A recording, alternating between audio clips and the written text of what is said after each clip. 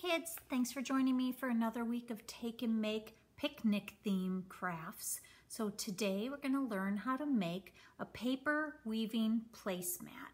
I love this. It kind of reminds me of maybe a picnic tablecloth. So we're just going to make it a small placemat size so you can use it under your play picnic or for under your food bowl, but also it's great to learn how to weave. This is great for your finger dexterity, getting ready to go back to school, and we're going to be writing a lot more. So this is great for your fingers.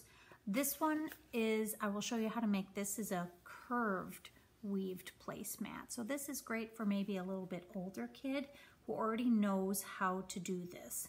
So I already have weaved the paper through this and trimmed all of these edges on both sides, and I glued them down on both sides. Just the edges so they don't pop up.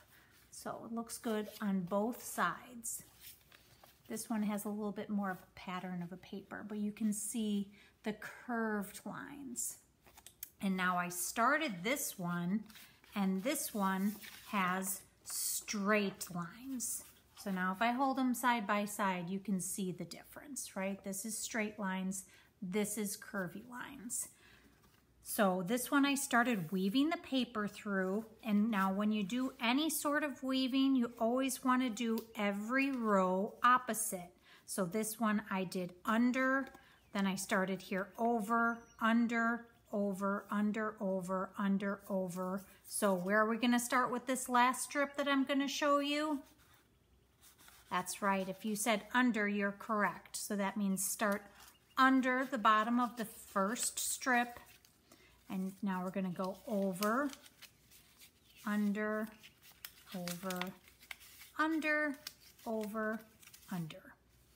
And we can pull it, you can have them spaced out however you like. So figure that out before you cut off the ends and glue those on. So I have 1, 2, 3, 4, 5, 6, 7, 8, 9. And so everybody is going to get 10 strips with theirs. So you can make it look however you want. So we can do one more. And how are we going to start on this one? Since we started under, we'll start over. So over, under, over, under. And you know what? If you mess up, just take it out and start it over again. And there, we're done with that. So our next step here would be to cut off any extra edges. So we'll just take a little pair of scissors on each one and cut it as close as you can. And you can see on this one, I have different kinds of paper. I have torn paper and I have straight edge paper. So I'll do that. Pull this out on this side. Doesn't matter what you use. If you don't like the paper that came in your kit that you picked up from the library, something that would be easy to do, how about tearing magazine pages? So go the long way down the page and just rip it. Or maybe you have extra scrapbook paper or some extra construction paper. You can cut strips. So now I've cut that. Make sure it looks good on both sides. And then you can glue these little pieces down. So just take a glue stick and press those down so they don't stick up. And then the last thing that I wanted to show you is how to cut the lines in your paper, because it is going to come with just a plain sheet of construction paper and 10 strips of paper of any kind. So you can use scissors, older kids or adults only. So you have to get approval, because you wouldn't know where this is little razors. And this is for cutting the lines. So when you cut the lines to make your weave, you want to leave about a 1/2 inch on each side of the paper. So I'm going to show you how I use all of these tools and how I do the different cuts. So if you're using a ruler, you're going to want to space everything about 1 inch apart. And remember, leave a 1/2 inch on each side. So let's see, let's get that right under there so you can see it. So I'm going to show you how to use this one, and you just butt it right up against your ruler, start about a 1/2 inch down, and there you go.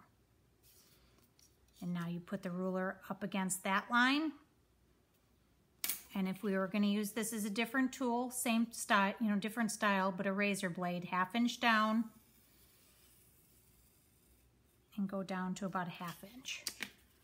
So that goes all the way through, nice and straight. Now, if you can only use scissors, still, I think young children need to be supervised. The adults can do this part. You want a pointy pair of scissors, hold the paper, and you just want to do a little poke down. And you could see I have a little piece of cardboard here so I don't scratch anything. And now you can cut it and go straight up. And they don't have to be perfect. If they're not straight, you're not going to see it by the time you weave the paper in. So just cut all the way up. Remember, don't cut through the end, then your paper will fall through. So those are the straight lines, and that's for this one. If you want to get a little more adventurous and you want to do the curvy lines, then you're going to start here at the bottom again and poke your hole through. And we're just going to do waves. So you can make it any way you want it. It takes a little time so you don't tear the paper. So it's not about the strips of paper that are going through that are making the waves. It's about how your base paper is cut. So you see that? And now we're going to make another one about 1 inch apart, and we're going to do the same, roughly the same wave pattern.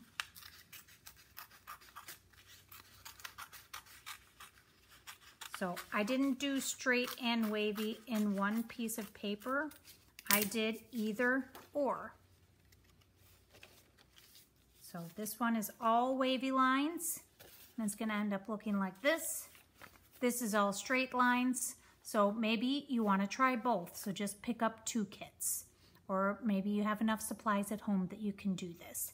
Construction paper, 10 strips of paper, some scissors, and a little bit of glue stick to glue on the ends right here.